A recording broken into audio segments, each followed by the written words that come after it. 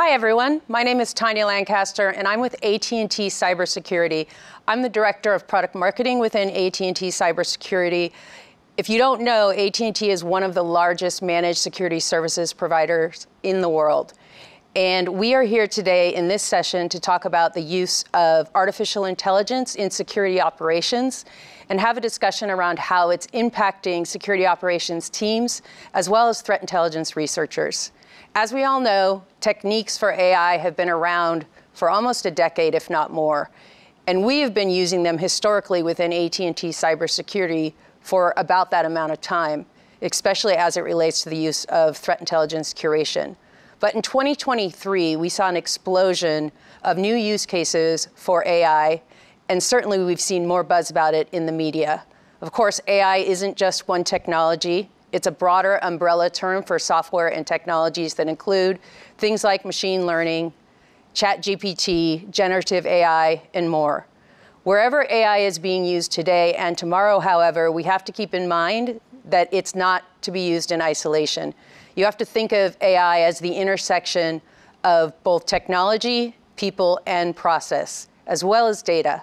And all of that requires a certain level of governance and supervision. I'm here with Rakesh Shah, who's the AVP of Product Development at AT&T Cybersecurity. Hi, Rakesh. Hello.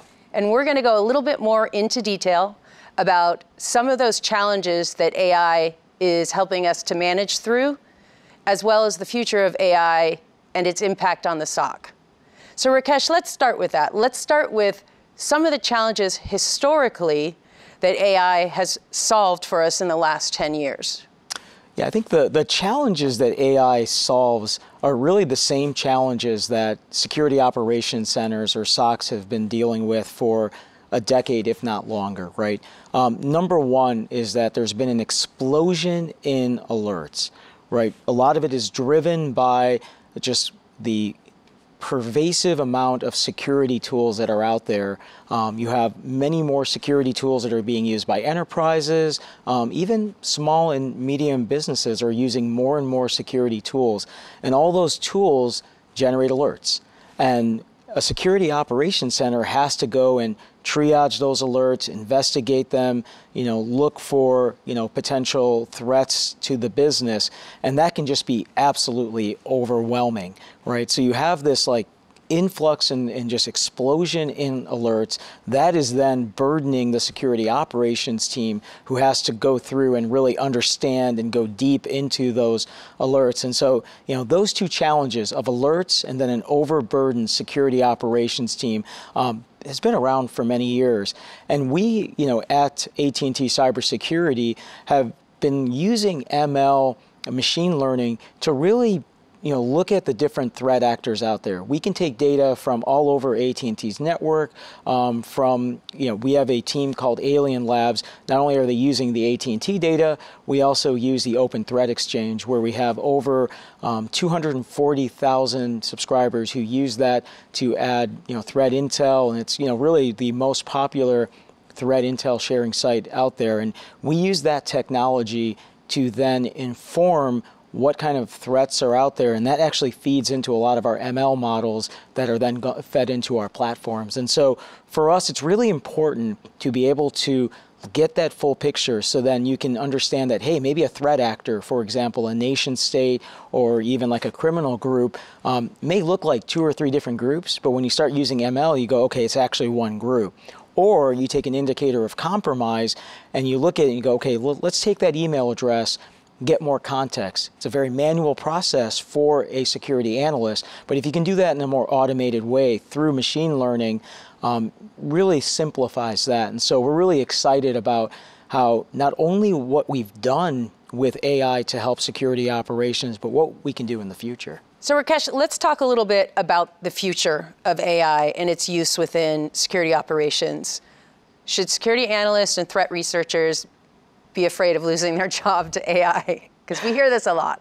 The first thing I think of, and I think most people think of when they hear AI, is they think of Skynet from the Terminator, right? Oh. So I think there's a lot of fear and uncertainty, and even when it comes to whether analysts or threat researchers should be afraid. But I mean, the answer is no, right? It is a tool, and it's a tool that will help them. So. I think it goes back to what we mentioned in the intro, which is AI can't be used in isolation. It's really a combination of people, process, and the technology, at least for today. Exactly. Yeah. So going there, how is AT&T Cybersecurity's security operations centers putting into place use cases today for AI? What are you actively working on within the SOC?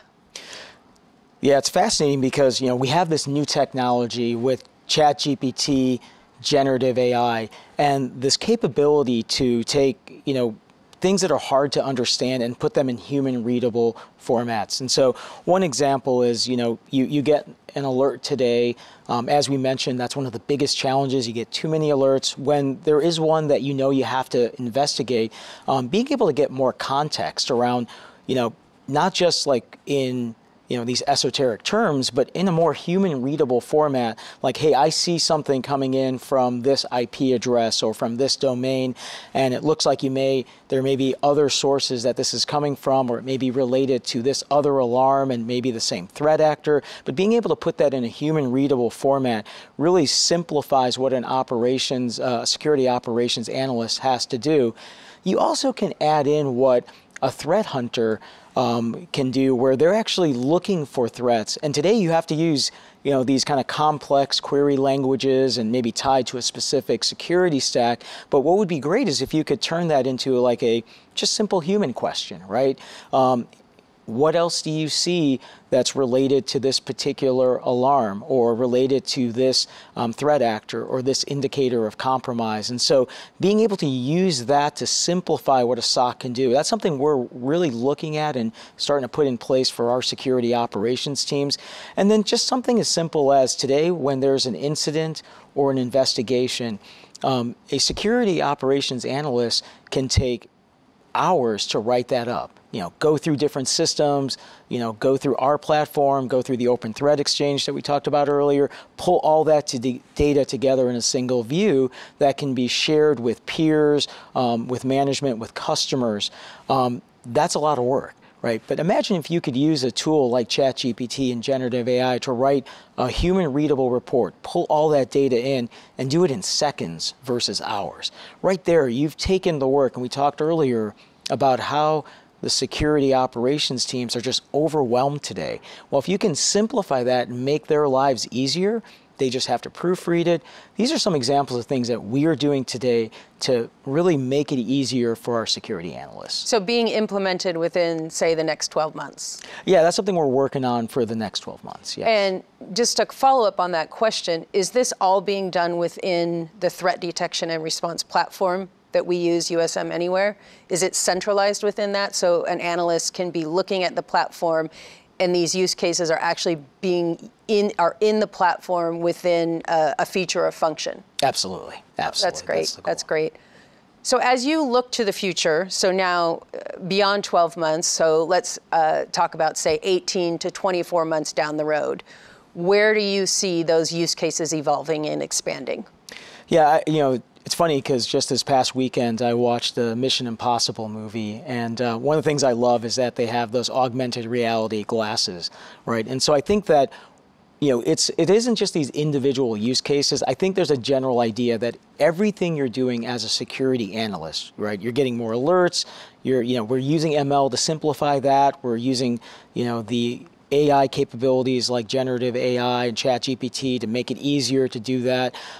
You take all that in kind of a holistic view, and you kind of can turn what an analyst is doing into this kind of augmented reality where everything they're doing is simplified, right? And so we just talked about a couple of use cases, but you can extend that across the board. And so I just think that this idea of augmented reality for analysts is kind of the future. And it doesn't mean that they're going to go and put on their VR goggles and be walking around the office with those. But within our platform, really providing that context, the ability to do things in a human readable format across the board. So contextual enrichment, speeding mean time to detection, because we're making those associations between different malware families, different threat actor infrastructure, for example, things like that. So really enrichment of what the analyst is already doing to create efficiency within their job. the core value that a security operations center delivers, which is, the ability to detect threats, the mean time to detect the threat, the ability to respond to threats or remediate them, the mean time to remediate. Those are, really the key operational metrics, right? And that's what AI is going to help address. So as organizations out there are looking to work with vendors, there's a lot of noise in the market about AI technology, and it is so confusing. It's even confusing for those of us who study the research on this and all the different techniques. So if I'm a security buyer, or if I'm looking to work with a vendor who's making claims around AI and the use of AI in their platform, or if I'm working with a service provider who's making claims around the use of AI within their service operations, if you could give just one or two questions that an individual should be asking their vendor as they're doing their research, what would that be?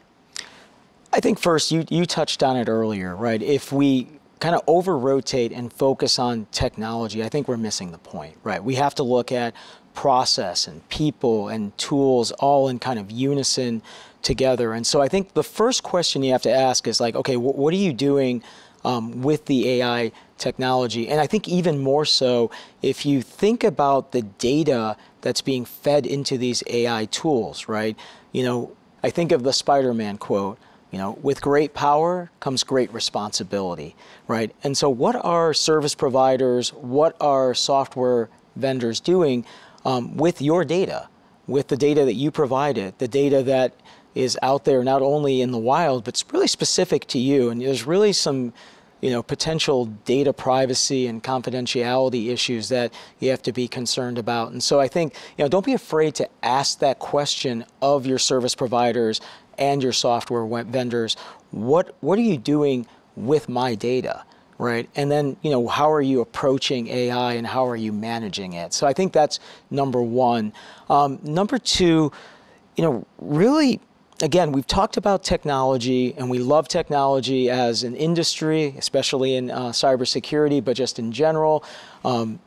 Getting back to, what do you want from that service provider? What problems are you solving by implementing that software? Start with, in the case of cybersecurity, what are your security outcomes? And the security outcomes will then drive what you want to use the technology for. And again, we touched on this earlier where we talked about, one of the core metrics of a security operations center is how long does it take for them to detect a threat? How long does it take for them to respond to a threat? Those are not only what's needed for a security operations center, that's what's needed for a customer, right? So understanding what are your security outcomes, is it, compliance? Right, is that what you're trying to do? You're trying to meet like a SOX or a HIPAA compliance standard. Start with that. And then from there, the questions will follow. And AI is really an augment to help you achieve those security outcomes or your business outcomes.